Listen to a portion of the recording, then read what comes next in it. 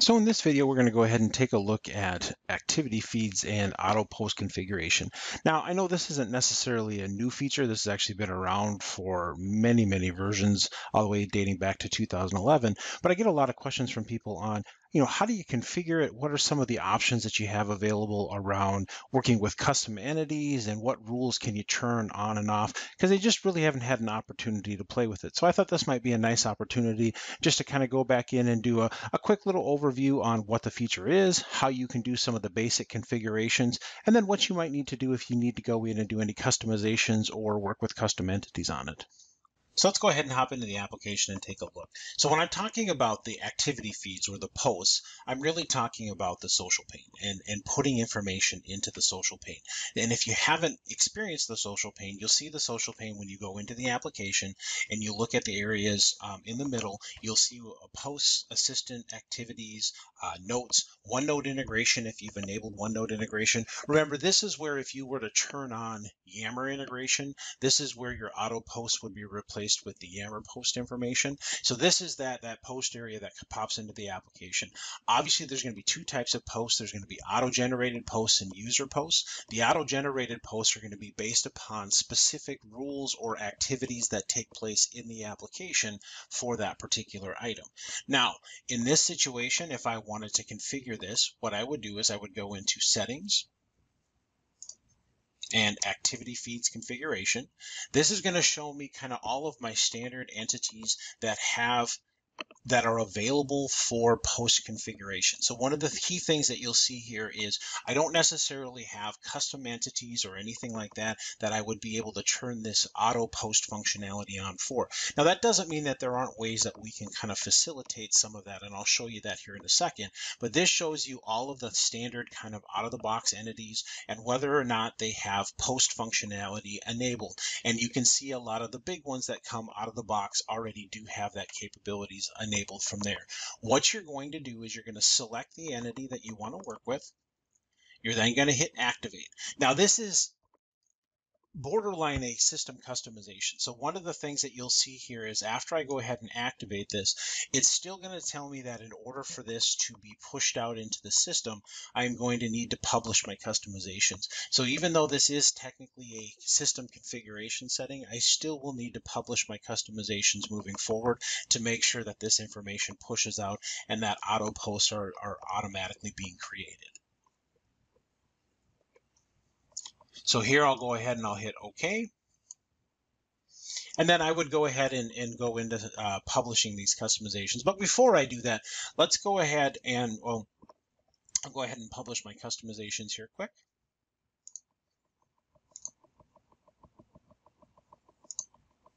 And we'll just hit publish all customizations in the advent of time.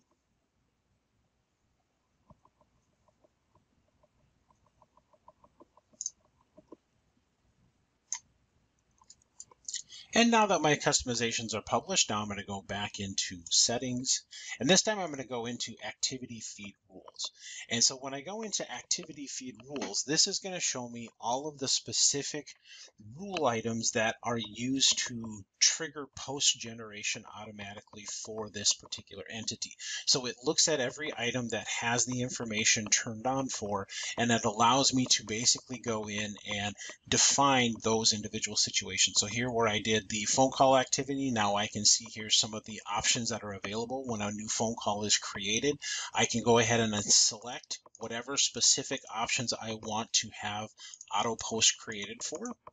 So I would go ahead and hit activate. So now that I've published those customizations, now I can go ahead and I can configure the actual rules piece. So underneath settings, if I go into activity feed rules, this is where I can see the specific rules that are available for each entity now that has activity feed post rules configured. So now I can see for the account, I can see what specific rules are available, and it'll tell us basically when a new account is created, it's going to go ahead and create an auto post. And so if there's specific features or functionality that you want for a particular item, you can go ahead and activate or deactivate those as needed. Now, in this case, maybe for functionality, new case for an account, maybe I don't want that one particularly activated. I could just come in here, check whichever particular options I want, and then activate or deactivate based upon whatever specific situation that I want to do. Now, once I go ahead and deactivate that, same situation is going to apply as before. In order for anything to be activated or deactivated, it will need to be published as part of the application in order to move forward from there.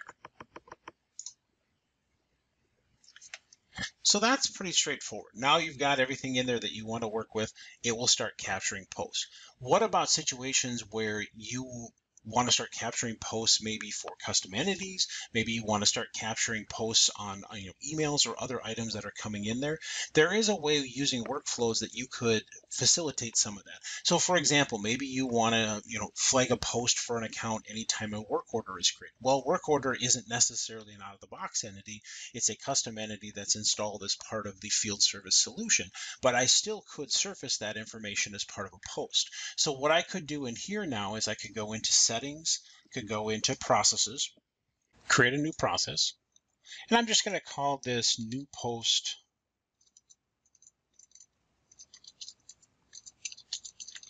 for work order. Going to make it a workflow, and I'll base it off of the work order entity.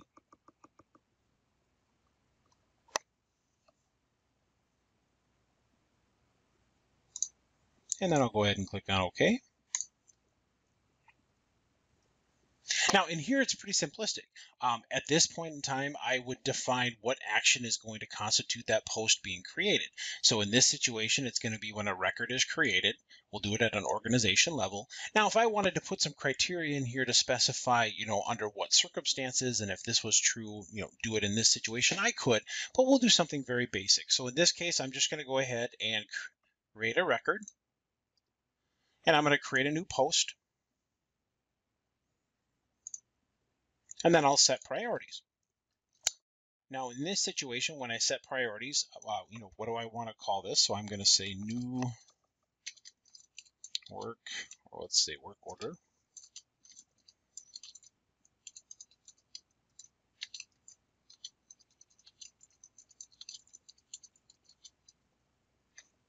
And I'll pull in the work order number.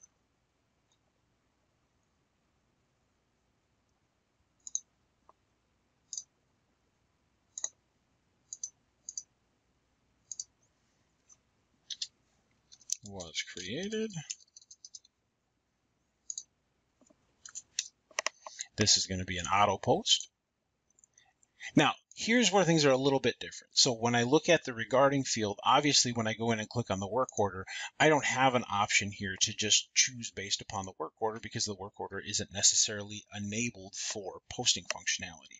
So what I would have to do is I would want this to be regarding either the owner, or in this case the service account that this particular work order is going to be associated with. So I'm going to go ahead and click on service account, add that into this particular area, and then I can just define what this is. Well, this is just a status update as far as the item goes. So now I can go ahead and hit save and close,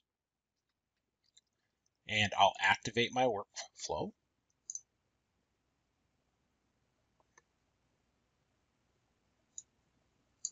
And now if I were to go into field service, create a new work order,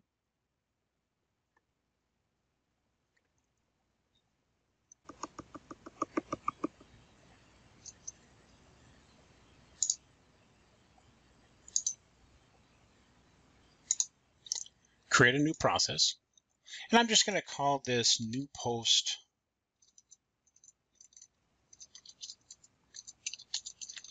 for work order. Going to make it a workflow, and I'll base it off of the work order entity.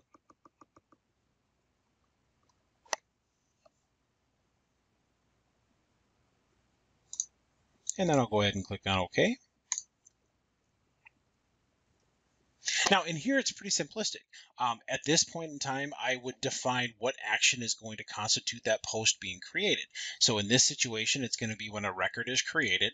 We'll do it at an organization level. Now, if I wanted to put some criteria in here to specify, under what circumstances, and if this was true, do it in this situation, I could, but we'll do something very basic. So in this case, I'm just going to go ahead and create a record, and I'm going to create a new post. And then I'll set priorities. Now in this situation, when I set priorities, what do I want to call this? So I'm going to say new work, or let's say work order.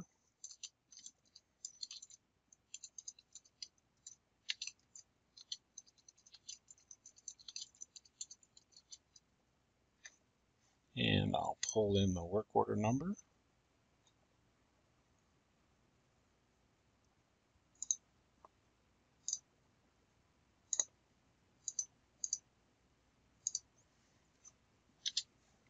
Was created. This is going to be an auto post. Now, here's where things are a little bit different. So when I look at the regarding field, obviously when I go in and click on the work order, I don't have an option here to just choose based upon the work order because the work order isn't necessarily enabled for posting functionality. So what I would have to do is I would want this to be regarding either, the owner, or in this case, the service account that this particular work order is going to be associated with. So I'm going to go ahead and click on service account, add that into this particular area, and then I can just define what this is. Well, this is just a status update as far as the item goes. So now I can go ahead and hit save and close, and I'll activate my workflow.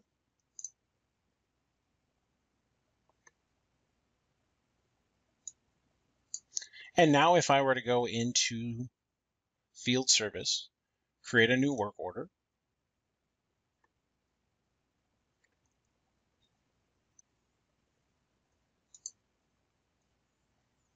I will pick the service account,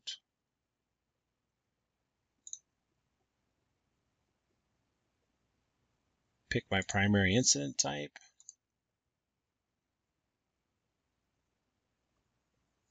make it non-taxable, save and close.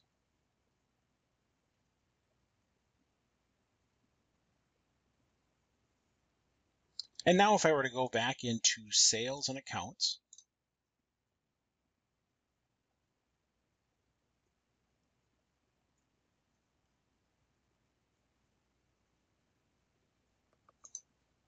I'll open up Alpine Ski House.